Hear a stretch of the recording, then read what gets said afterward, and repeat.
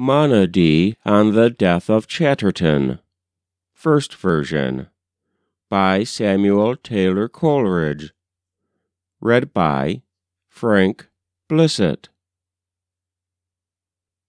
Now prompts the muse poetic lays, and high my bosom beats with love of praise. But Chatterton, methinks I hear thy name, for cold my fancy grows, and dead each hope of fame. When want and cold neglect had chilled thy soul, a thirst for death I see thee drench the bowl. Thy corpse of many a livid hue on the bare ground I view, whilst various passions all my mind engage. Now is my breast distended with a sigh, and now a flash of rage darts through the tear that glistens in my eye. Is this the land of liberal hearts? Is this the land where genius ne'er in vain poured forth her soul-enchanting strain? Ah me, yet Butler 'gainst the bigot foe, well skilled to aim keen humor's dart, yet Butler felt want's poignant sting. And Otway, master of the tragic art, whom pity's self had taught to sing, sank beneath a load of woe. This ever can the generous Briton hear, and starts not in his eye the indignant tear? Elate of heart and confident of fame, from vales where Avon sports, the minstrel came. Gay as the poet hastes along, he meditates the future song.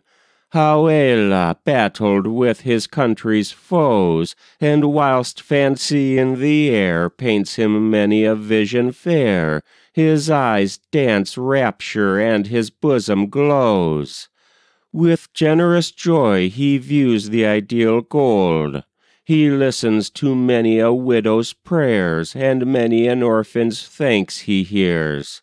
He soothes to peace the care-worn breast. He bids the debtor's eyes know rest, and liberty and bliss behold.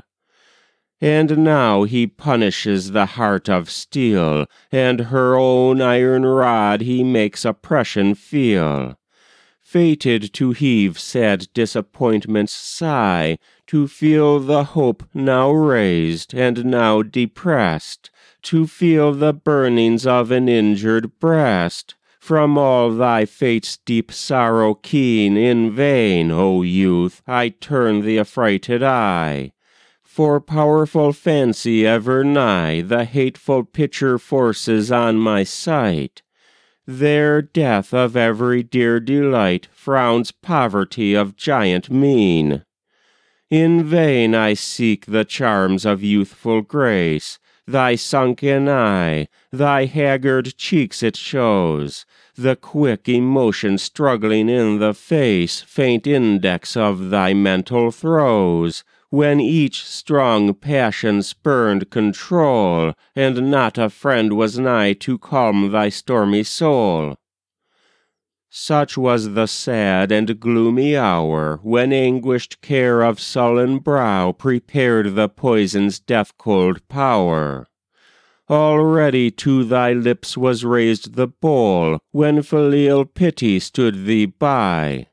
Thy fixed eyes she bade thee roll on scenes that well might melt thy soul. Thy native cot she held to view, thy native cot, where peace ere long had listened to thy evening song. Thy sister's shrieks she bade thee hear, and mark thy mother's thrilling tear. She made thee feel her deep-drawn sigh, and all her silent agony of woe. And from thy fate shall such distress ensue? Ah, dash the poisoned chalice from thy hand, and thou hadst dashed it at her soft command. But that despair and indignation rose, and told again the story of thy woes, told the keen insult of the unfeeling heart, the dread dependence on the low-born mind, told every woe for which thy breast might smart, neglect and grinning scorn and want combined. Recoiling back, thou sentest the friend of pain to roll a tide of death through every freezing vein.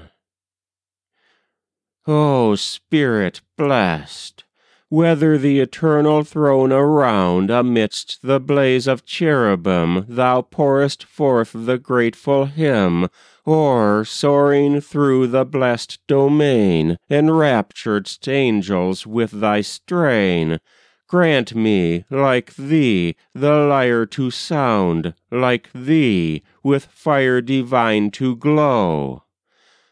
But when rage the waves of woe, grant me with firmer breast to oppose their hate, and soar beyond the storms with upright eye elate.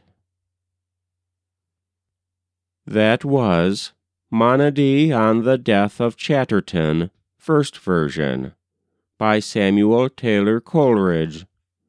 Read by Frank Blissett.